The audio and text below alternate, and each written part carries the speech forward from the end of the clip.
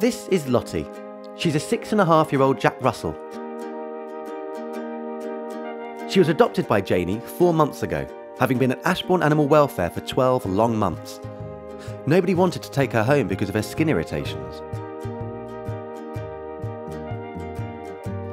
Her grass allergy was a bit problematic, but Janie gave her this black t-shirt, which helps a lot.